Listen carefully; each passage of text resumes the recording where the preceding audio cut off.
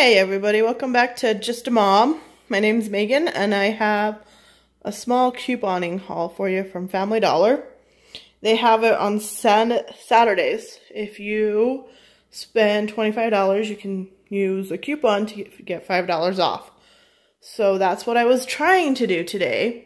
It did not happen. I had one coupon, a $2 coupon that did not come off, and then my $5 coupon didn't come off. I paid $18 for these 8 items when it should have only cost me $9.55 if my coupons would have came off correctly. They did not. I've called and complained. They went back in. They refused to help me basically. So I emailed the company and completed like a survey type thing complaining about what happened, and who knows. We'll go from there, I guess. So anyways, I'll just explain what I got. I got 2 of the Gain fireworks, the original scent. They were $3.25, and I had 2 $2 coupons, so I got 2 of those. One of my coupons did not come off for one of these, and so, but it would have been $1.25 for each one of these, and I thought that was really good. And then I got 2 boxes of Gain because it's cheaper to buy. To me, it was cheaper because you get $7 in coupons back. Even though this is the same price as the liquid, it works the same to me. And then these were $5.25 with $2 off, so that made it $3.25.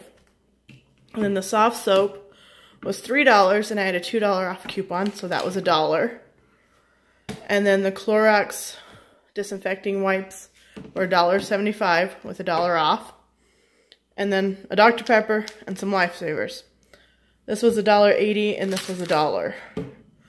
So my receipt shows everything with all the coupons and all that, and it should have been $9.55 instead of $18. But like I said, not everything came off. It's normal coupon problems, I guess. It happens to everybody. I don't normally coupon at Family Dollar because in the town I live in, the people at Family Dollar are rude, and I don't like getting treated rudely, so I don't shop there. So I don't know if I'm going to go back or not. I mean, if I would have paid $9 for all this, it would have been better than $18. But it is what it is, I guess. I still got $14 worth of coupons. As long as those are decent coupons in there, I guess it'll be worth it.